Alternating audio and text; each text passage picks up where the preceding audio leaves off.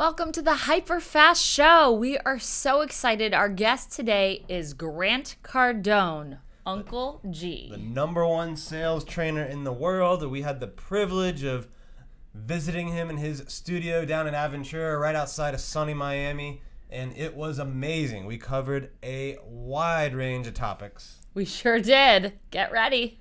So everything from mentorship, leadership, Grant's take on other leaders out there and how to find mentors and the pros and cons of some of the choices you might have out there, and he even weighed in on some of their advice, and he even gave Keri a bit of an awkward situation for a minute. Ladies, I'm curious how you would have responded to Grant's comment, but watch and you'll see what he had to say. So get ready and listen to what we got to learn from Uncle G. Hey everybody, I'm Keri Shull with Hyperfast Agents. This is my husband, Daniel Lesniak, and we're here today with Grant Cardone. And hey, Dan, just so you guys know, Dan shouldn't even be here. He almost deceased himself this weekend in an Ironman, right? Yep, number 5 up in Maryland. Yeah, so appreciate you guys coming down. Oh, we're super pumped to be here. Thank you. So we're curious, you've had a lot of mentors, I imagine, in your life. Can you tell us some that have had the greatest impact on your career? Well, I've done mentoring kind of different. You know, my dad died when I was 10, so he was the guy that I really wanted in my life, and I didn't have access. I waited for my uncle, I had 3 uncles, and I'm like, I know one of these guys come help out, take care of me, or do something, right? And they never did because they had their own lives going. So really, I learned how to maximize mentors from a distance and study people. I've never ever asked anybody, hey, would you be my mentor? Like, never officially gone to somebody and say, hey, will you be my guy? But what I have done is I study people. And that could be through the works they've done, or stuff they've written, or programs, or interviews. Like, I'll take Warren Buffett, for instance, and like study everything he's ever said, every interview that he's ever done, to find out, what does this guy really believe? Because things change. No matter, mentors aren't gods, right?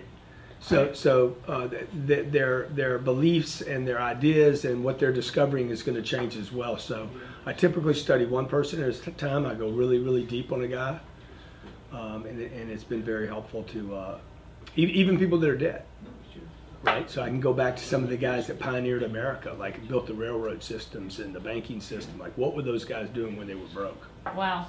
Yeah. And if you had a top 3 for people who are out there. I mean, Buffett's definitely going to be on the list, right? I mean, they all do different things, like spiritual giants. Like, what did those guys go through? Like, if I can study something that was written by them or someone really, really close to them in the same time that they were living. Like, because, 80 years after I'm dead, there's going to be all kind of stories. Like, the stories are already out there. There's stories right now because of the online presence of Google and how data's collected. I read a thing this weekend about my net worth, and half of it was close, and the other half is just like they're in la la land. I don't even know where they got the data from. So people need to be very careful. What I suggest with people on mentors is this: number 1, most people have too many. You think you have none, but the truth is everything becomes a mentor now. You mentored me about Ironman this morning. Oh, they're dangerous. Something about that 5th one, right? So that's what I walk away with as an amateur on, Ironman. I'm like, oh, number 5 must be dangerous. I wonder what happened. People get hurt there. He finished. I don't know. You see what I'm saying? I get little pieces of data, and from people. You're probably an amateur Ironman. I don't know. Well, I've had a couple that were top 10% in my age group, but I'm nowhere near close to pros. Yeah, exactly. So, but you see, I got a little piece of data from you, right? So you mentored me on that, and then I'm an amateur learner on the Ironman. So you put that combination together, and you got a guy with a little bit of data that's going to get hurt. So your advice is really go deep with people who are truly experts in what you're studying. Yeah, exactly, and not like if I want to study real estate, right? You could listen to every real estate agent. There's plenty of them. There's not going to be any shortage of real estate agents that have an opinion. That's for sure. They've had an opinion. They've had a failure. They've had 1 success or 2. They've done this right or that right. Like, the ideas are unbelievable. I would never study everybody. I would study 2 or 3 people. Who's the top of the food chain? I would go all the way to the top of the food chain. I would never ask for a meeting. I would never say, hey, Joyce Ray, can you meet with me? I understand you're the top person in Beverly Hills. I would look like, how can I find out something that she's produced or done? Like, what is she doing? Oh, she does a lot of charity work. Oh, there's a clue, right? So there's a little clue right there. It has nothing to do with real estate and everything to do with making her the top producer. Brandon Williams and his wife in Los Angeles, like they sold my house for me. I would want to find out. You could get access to them. They would talk to you. I would want to find out, can I do some research and find out what they've done? What are they listing? What are they selling? What kind of products are they selling? Where were they before they got to LA? How did they break that market? And if I could get an interview with them, that would be great, you know? Okay. So and then I would ask them, do you make cold calls? Have you made a cold call? Did a cold call ever work? Because they're going to tell you they don't make cold calls. And then if you dig deep, they're going to be like, yeah, we actually cold call Grant Cardone. so you got to be careful when you're getting data from people, because sometimes the people that are great at what they're doing, like if you know how many people picked up Ambien and weed because Elon Musk uses it. But that's not the deal I want. I don't want that. I don't want Elon's life, right, at the result of me using drugs and being stressed out to where I gotta take a pill to sleep at night. So I need to compartmentalize when I study Elon. Dude, he's probably a drug addict.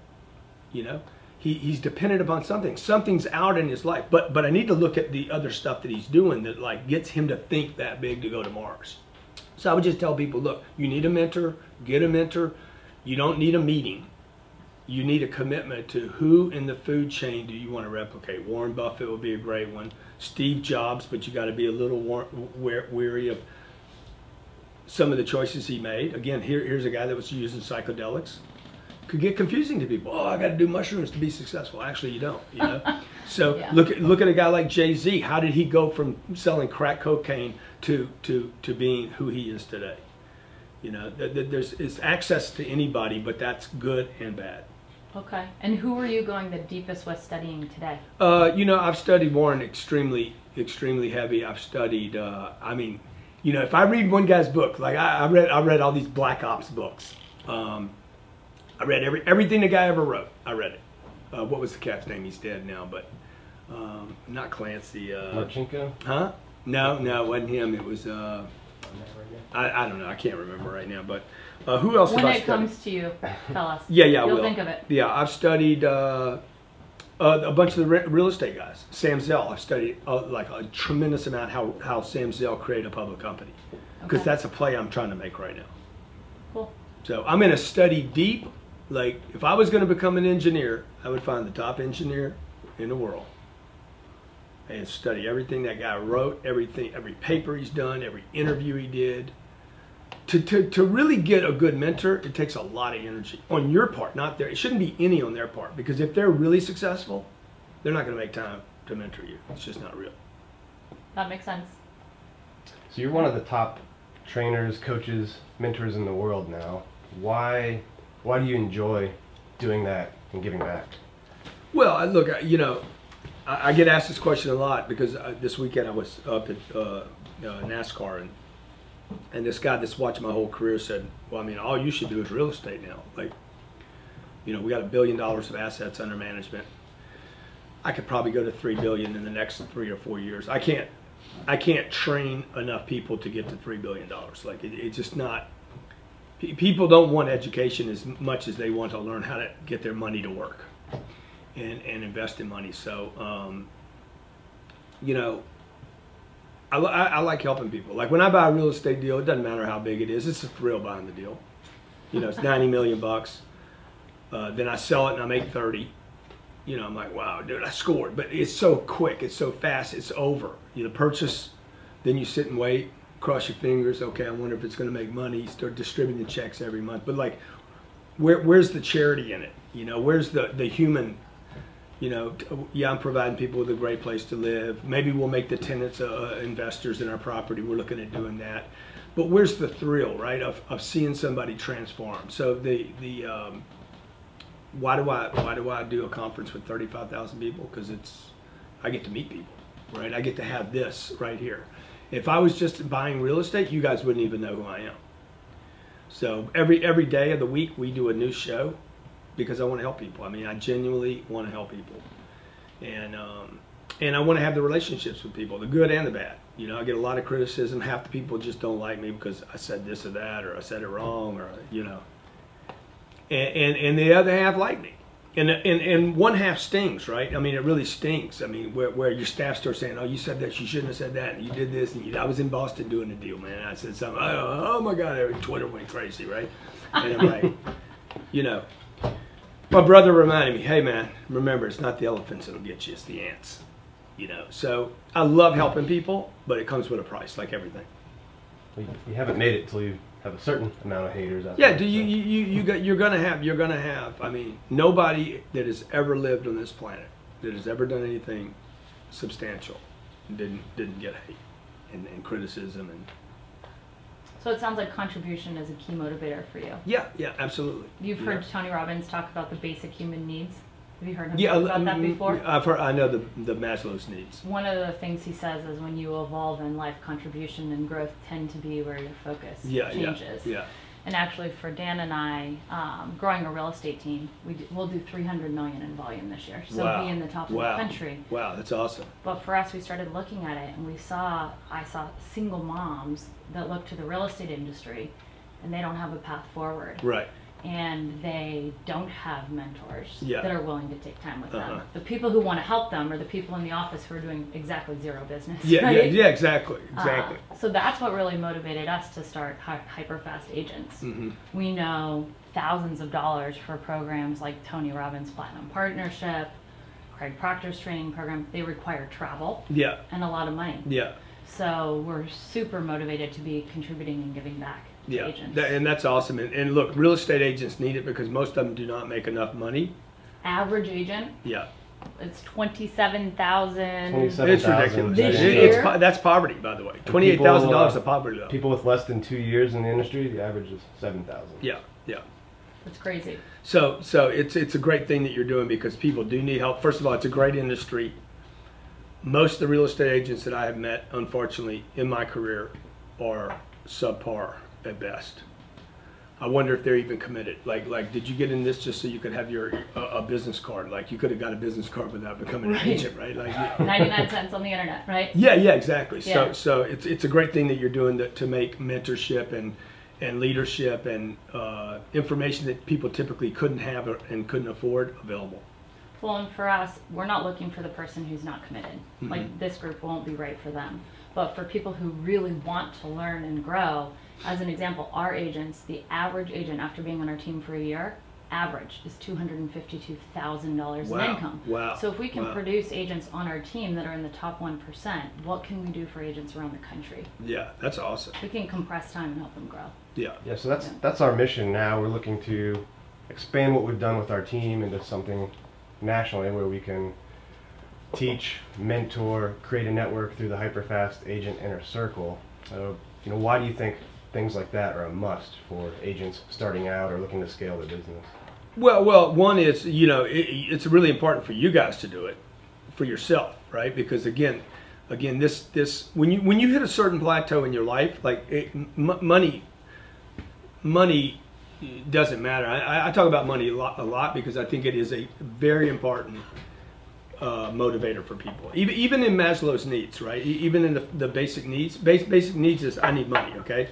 But even when I get to the charitable, even when I get to the higher sense of purpose and where duty, like, oh, what's my duty? I need money to actually propel that, right? You guys are going to spend a lot of money putting a conference on to bring the right people together. Mm-hmm. In marketing, tremendous amounts of energy and creative and stress and time. Okay, I got to put this event together. The hotel wants money. A lot of energy and effort goes into that. Now, why is that important? Because you start bringing the right people together. You're literally creating masterminds, and it's hard today to do that because I can sit on Instagram and just be entertained all day long. I mean, it's affecting everything. It's affecting everything. Theaters are being affected. NASCAR is being affected. Why would I go? Half the stadium at NASCAR was empty. Like, I'm like, what? Wow. They can't get people to show up. Is that because they lost their top racers? Is it because people don't have the time? Is it because people have other options? Is it football, Instagram, Facebook, family, whatever? So you're going to be getting the top of the top, the creme de la creme, to say, hey, this is a priority. I want to be around people. I'm going to take the time away from my family. I'm going to spend energy and money going to a destination in order to be with the right group of people. By the way, all the greats do it, okay? If you study the Warren Buffetts and the Bill Gates, these guys travel 2 and 3 times a year. They leave their home, they leave their little gate space, you know, their little Bill Gates, my little universe where they're the king. And they travel to Davos in Switzerland, they travel to Wyoming, they travel to another secret spot in the world 3 times a year, and they all meet, they huddle up and say, hey, how are we going to freaking crack the planet? Right? How are we going to change things? How are we going to help things? That's how Warren Buffett and that's how Bill and Melinda got Warren on the charity thing, giving all their money away. Great things happen when people gather. This has been said. Every religion talks about when 2 or more come together, great things happen. And the fact that you are you're making it accessible to people, but you do charge something to where people have to say, wait a minute, this costs me this. The money's not really the issue for people, it's really the time. Yep. Do I want to get away for 2 days or 3 days? Do I want to get on a plane and go there? It's effort and energy.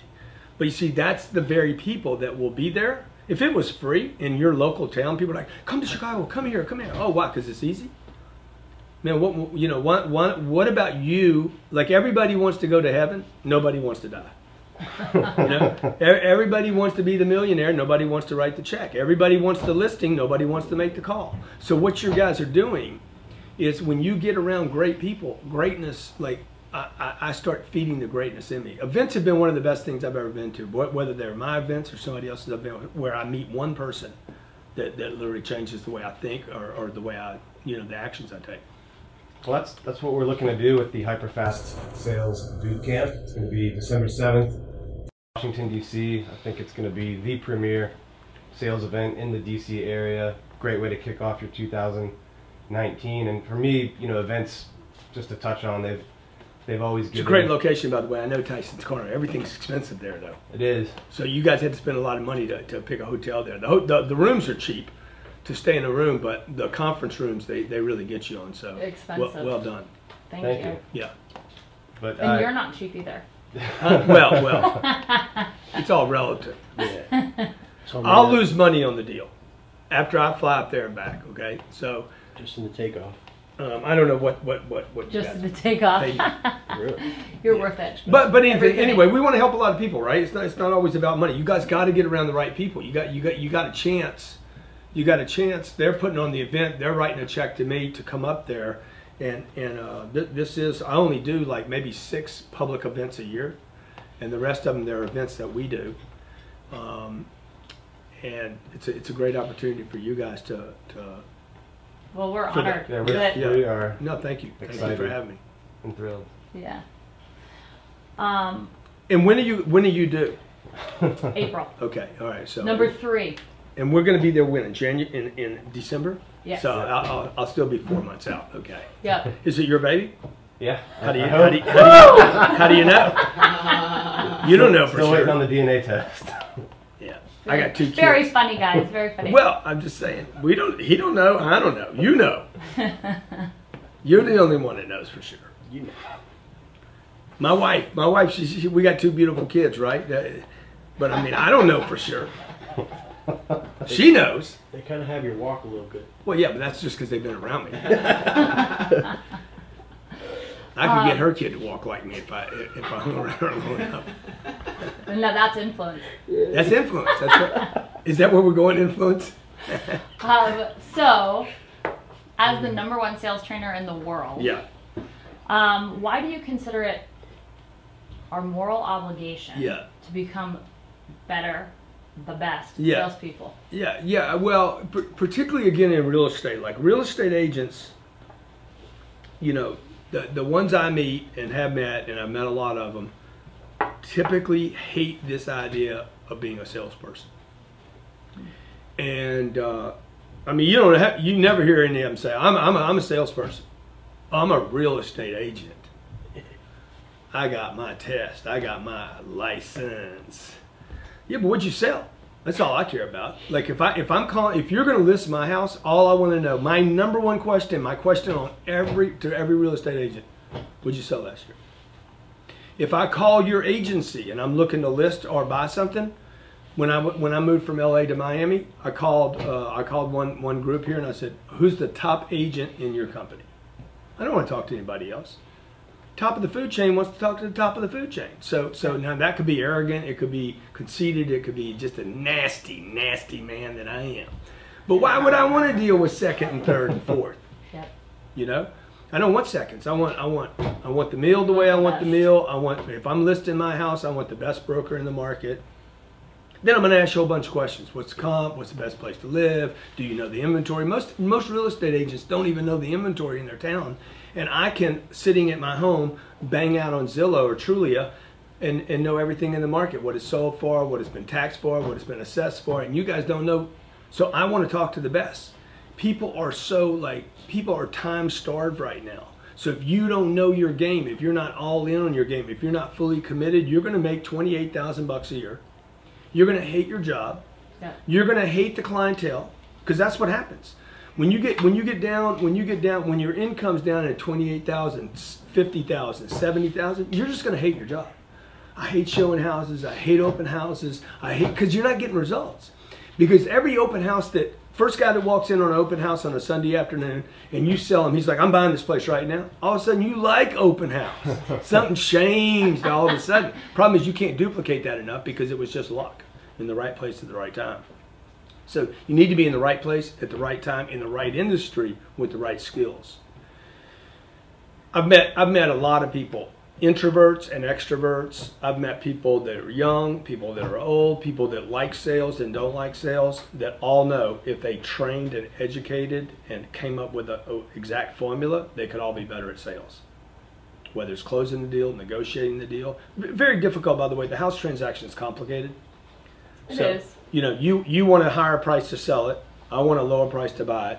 And he's got to figure out how to get both of us to, like, let's roll. So you're really a heavy role in negotiating and making sense of deals. And a lot of money and emotion on the line. Yeah, right? exactly. So the emotion is the part that, but going back to what you said about knowing the market, my personal philosophy for agents out there, you have to be better than just knowing that. You have to know what's not on the market that he can't get access to without you, right? Then you're valuable. If you say, this is what I'm looking for, and I say, well, down the street, here's a few opportunities that we have that may interest you. Right, I like that. You're not calling anybody else. Yeah, yeah.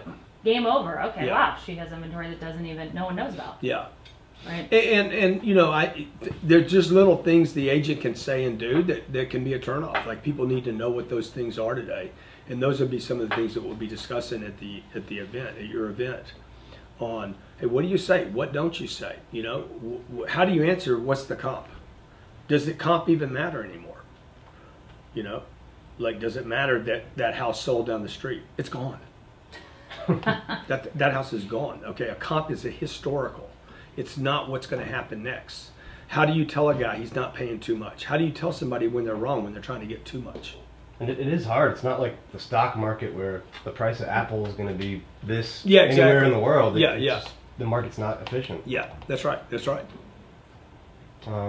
What are the top 3 pieces of advice you would give real estate agents for closing? Get to Tyson's corner. Get to Tyson's corner. Get to Tyson's corner. Like, you guys need to get around the right information. So you're either going to buy it from me. You need to educate yourself how to communicate with a person that has money.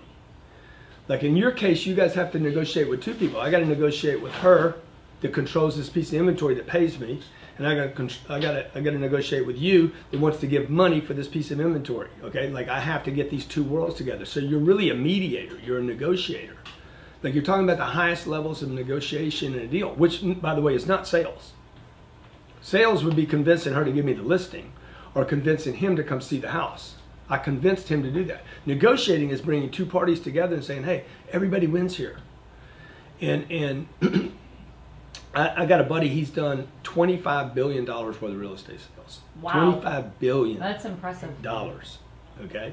This guy, every time I get off the phone with him, I tell Ryan in there, I'm like, dude, this guy's such a pro. He's dealing with Blackstone, Morgan Stanley, J.P. Morgan, Goldman Sachs. You're dealing at the top of the food chain. You're dealing with, like every person you're dealing with is a killer whale. Like everybody's Orcas, or and it's like how do you and the only thing that's going to be eaten is another Orca, right? So these are like this is Nat Geo on super steroids, and everybody has to be great, and they're not, by the way. Okay, I just sold a deal to a group that owns 20,000 apartments. I sold it for $91 million. The whole thing's a grind. Okay, he's trying to get a $4 million clip. And I'm trying to find out in the deal, is he retrading me? Is he retrading me because it's legit? Is he retrading me because it's legit but it's just a game and a sport to him? Is he retrading me because it's a sport but it's not necessary to get the 4? So I have to work through all this. These are super professional people. These aren't people that are buying a house every 7 years or 10 years. These are people that are doing deals every day. And so, like, when you can start figuring out how to negotiate with people, it's so much easier in residential real estate because you're dealing with a bunch of amateurs. I mean, no offense. That makes it easier and harder, though. The agent's not an amateur. Believe me, the agent. I believe the agent is an amateur most of the time, which is why they need us. Yeah, I agree. Right? I agree with that. But what I'm saying is the buyer and the seller are typically amateurs.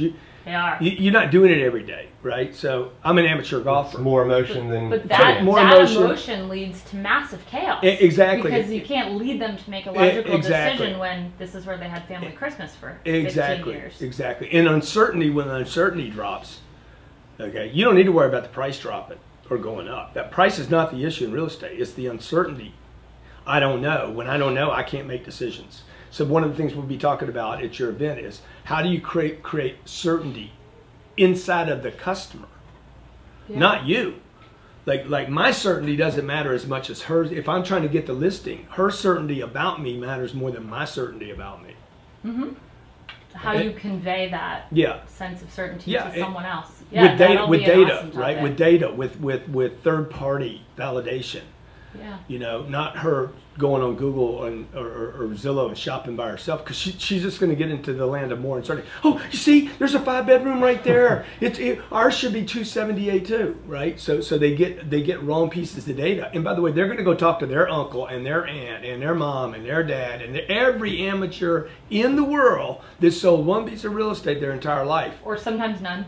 We get the coworker that's never bought or sold a home that's very opinionated. Oh yeah, a lot. Yeah. You should only be paying a 4% fee. So a lot of experts. It's where you get your Iron Man advice from.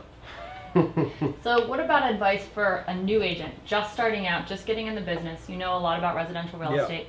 What are the top 3 things you would tell them to do? I would tell you to study the top of the food chain. Don't listen to everybody. Like you need to put blinders on, and you need to stay at events. Like you need to stay at events where the top people are coming to, because the problem in real estate, network marketing, entry, anything that's an entry, is you're around a lot of average people. And average is going to kill you. I wrote about this in Be Obsessed or Be Average. Like, you got to be obsessed about your career. Otherwise, you're going to be average, and you're going to hate average. Yeah. Everybody hates average, except the people that have made sense of it. Like, you've just made sense of the water getting this hot. You don't understand. You're just frying. You're in the pan. They just kept raising it a little bit. It's how you boil a frog, right? You don't just drop them in. He'll jump out. You don't drop them in at 115. You just keep raising it 1 degree and another degree, and 115 days later, he's cooked. So this is what happens to most real estate agents. They come in, they're excited, they're jacked up, and then they spend all this time with their license, and then they don't learn anything else. Yeah. Like that's the entry level to the game. It's like walking into the club. You got through the doors. Now can you become a member? And the best memberships are going to require some probably money. Definitely going to be some time, definitely going to be connections, but it'll be worth it, right? You're better off going to a better country club and paying more money and getting access to better people. That's why events are so important for people to stay with great people. And you can't just get that in an office. So if you're at RE/MAX or Keller Williams, Marcus and Millichap, any of them. You just go all the way up the commercial list. Most of the people that you're surrounded by are average people. Yeah. That's not a hit on mankind, but mankind is pretty average. Well, and the sad part for agents is the broker would not be the broker, no offense to brokers out there, if they weren't average. Yeah. Right? Because the broker, if they were crushing it and they had an unbelievable team and they were super profitable, why would they go lead an office and give up their team many times? And then they have 200 people that are there trying to learn from them. They're just trying to put out fires and avoid liability. Yeah. Yeah. So people need to seek. Yeah, and I think there's probably some great brokers out there that are scaling their business out that didn't get stuck just in that one thing, you know. But so like, you got to be around people that want to continue to achieve that next level.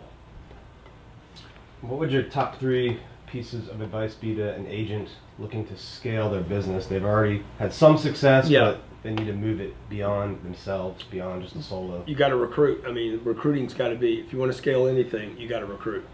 So the number one thing is to recruit people.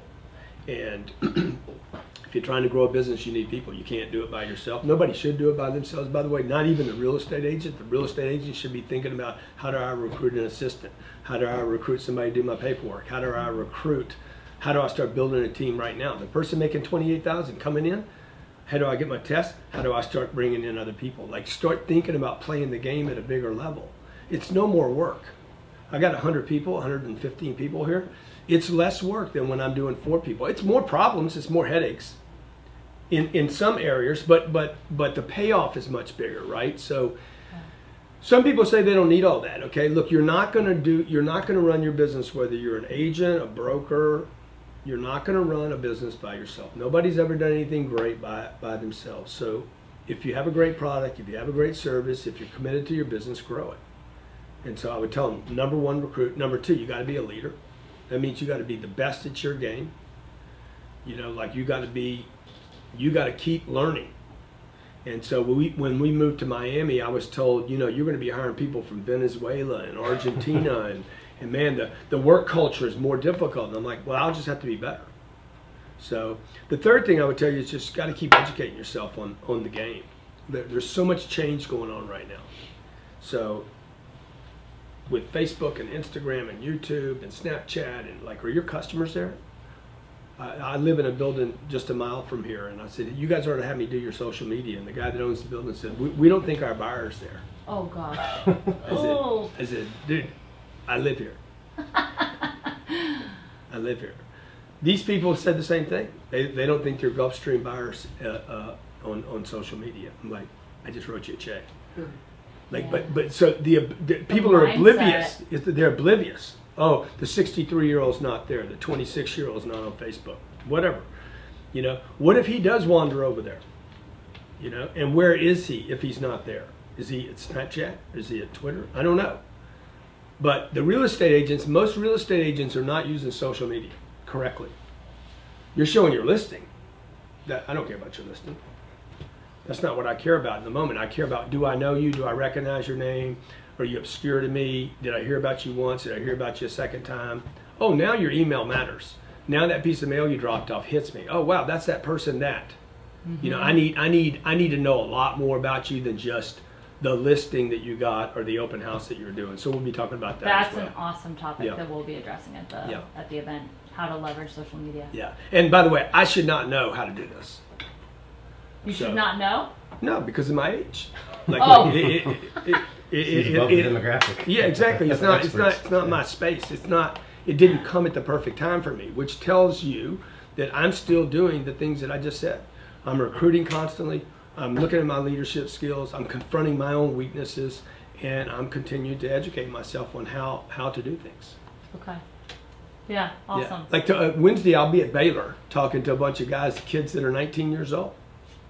You know, I'll learn as much from them speaking at that university as they'll learn the school, the football team. It's for entrepreneurs, the entrepreneur school. Yeah. Very cool. All right, last question. Yeah, I'm doing that for free, by the way. So if that makes you feel terrible. We want to be a fly on the wall for that, just so we can soak in more information from you. Yeah. We all have moments of self-doubt. Uh-huh. Can you tell us about a recent experience where you've had self-doubt? Oh my God. You got 3 hours. Constant. Okay, like constant. Every deal I've ever bought, we just closed a $92 million deal. I just lost a deal that was another $95 million. Lost it yesterday. Oh, bummer. So, you know, wow, I should have pursued that deal sooner. Like, the doubts around me all the time. Like, people think that I'm Mr. Confident, and, you know, but look, I'm a human being. I got doubt all the time about everything I do. Am I spending enough time with the kids? You know, did I pay enough time? Did I spend enough time with Scarlett by herself? I should have done the mountain climbing the other day with her on the walls, whatever that's called. Should have done the rock climbing thing. I didn't do it. You know, like constant. So how do you deal Did with I buy the right plane? Should I bought? Maybe I should have gone smaller. Maybe I should have gone bigger. Like it's just like. And then you get on it and you're just cured of that doubt, right? Well, you know, whatever, right? I'm the only person on a 14-person jet, right? I'm like, what am I doing? so then the other day there was like 10 people on it, and I'm like, oh, there's too many people on here. Like, look, everybody's got self-doubt. And how do you deal with it? Well, I don't walk on fire to solve it, and I definitely don't jump in a cold plunge. Right. And I don't use drugs or alcohol to solve it, because you're not going to get rid of it. So I'm not trying to handle it. So what I do is I just keep showing up. This has worked for me for 35 years. Keep showing up. I don't medicate. I stay active. So whether it's a workout, whether it's showing up in the studio, number one rule for me for all the success is show up. If I get an invitation to anything, like, I'm trying to show up no matter what. If it's a party invite, the Republicans invite me, the Democrats invite me, I don't care who it is, man. Opera House invites me or a rapper invites me, I'm saying yes. I say yes first, and then I figure out, okay, how do I get out of it later, right? But first thing I'm going to do is say yes. You guys invite me to your deal, I'm trying to figure out how to say yes, okay? I get a chance to look at somebody's house or go to a party, I'm trying to say yes. So what I try to do is show up. 80% of the time, nothing comes out of it. I'm disappointed. I went to NASCAR this weekend. Don't tell anybody. I mean, you know, would I do it again? I don't know, you know. But I showed up. I don't have any regrets that I showed up. So at least I know I went. If it's something good comes out of it, great. If nothing comes out of it, which probably nothing great will come out of it. But at least I showed up, right? So nothing happens good for me if I don't show up. And so I have tremendous doubt. What do you call it? Self-doubt. Self-doubt, yeah. You know. Doesn't stick with you for very long, though, does it?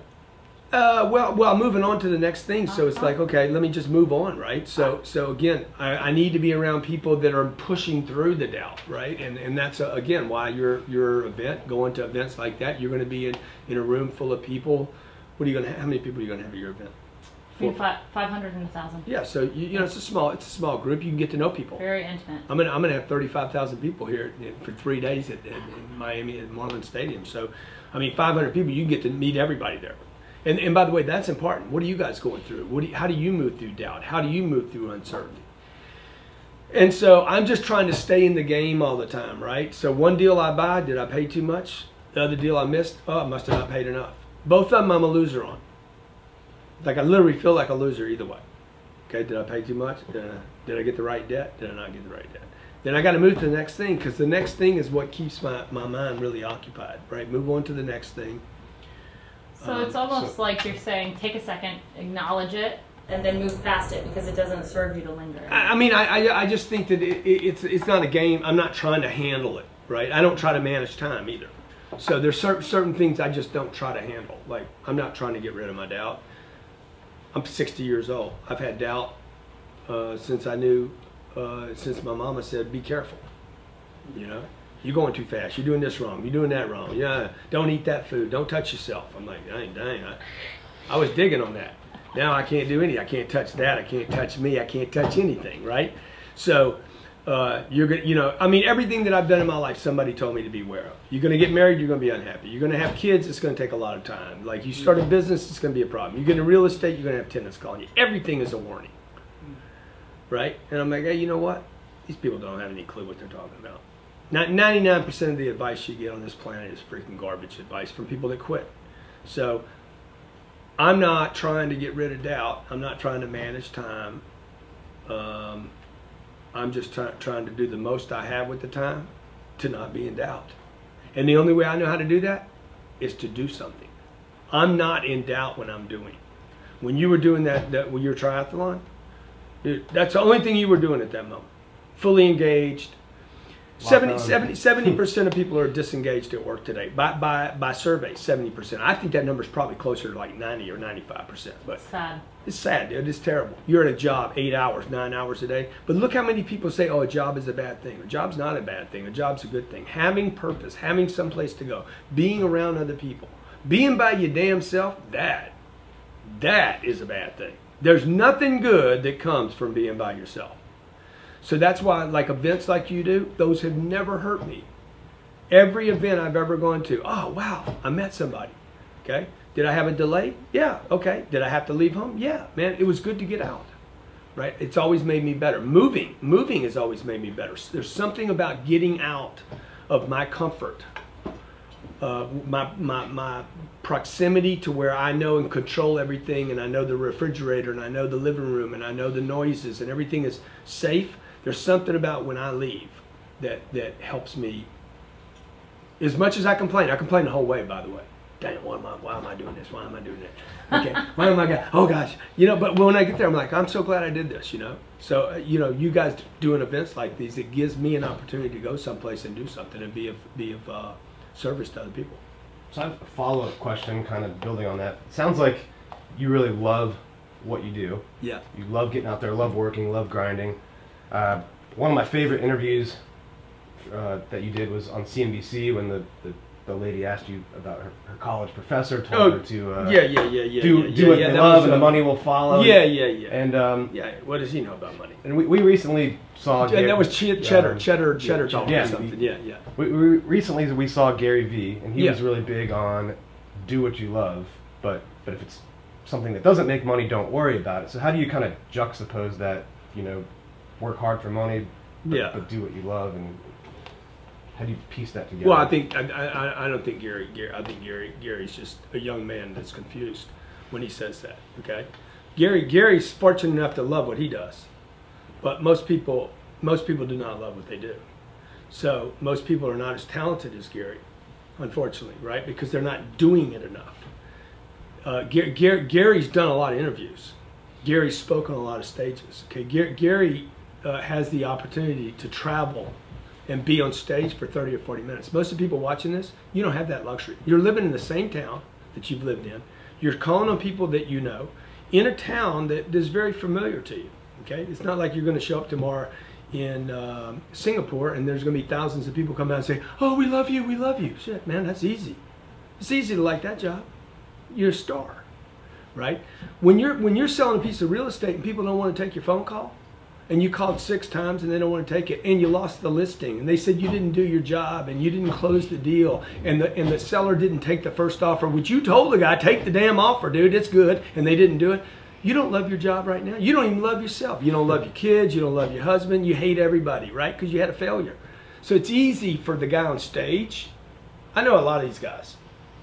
Love what you do, man. Love what you do. Steve Jobs said this. Don't work for the money. Find what you love and do that, okay? He was rich when he said that to everybody. Shit's easy to say when you've already banked your money, right? So again, this goes back to what you asked about the mentors. You got to know where a guy is giving you data from. What point of his career is he giving you data? I would tell everybody out there, you need to work for money. There is nothing wrong, okay? It is on the basic needs. And by the way, it will fund your highest duty of purpose and charity. And so there is no, you want to take care of your mom? You want to be the hero in your household? You want to be freaking Batman and Superman? Superman and Batman needed freaking coin, okay? They got to have their castle, man, okay? And the more of a hero you want to be, the more you need to fund the activities so that you can, what was the town Batman was saving?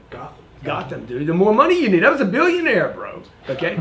Superman, I don't know if he had any bank or not, but I know this, he gonna need some bank. Okay? Because Lex Luthor's coming after him with his. So you guys that all are hating on money, you see again, you listen to Gary. Gary says, find what you love. Some of you guys love, y'all think you love football on Sunday, but you should be at a damn open house. So you gotta, I don't do what I love. I do what will fund my activities. so that I can make a difference on this planet. Because what you love is about you. And this is the problem I have with that whole message. Do what you love is about you. It's very selfish. It's extremely selfish. Oh, do what you love. That's about you, man. If I might sleep in, I've slept in this morning. I was feeling, oh man, I think I'm gonna love my sleep. Okay, but I had an obligation, right? So I don't do what I love. I do what I need to do to get funding so that I can do the next thing. Every great thing that you want to do on this planet will take money. There's not one thing that won't take money. You want to take care of your mom? You know, my mom died when she was 89.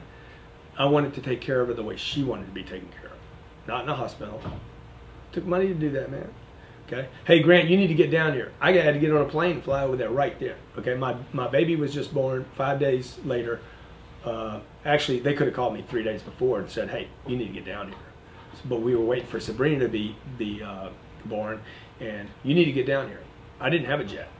Okay, I got to stop everything I'm doing. I got to stop my business. I got to get down there. Like, none of that mattered, right? Money didn't matter.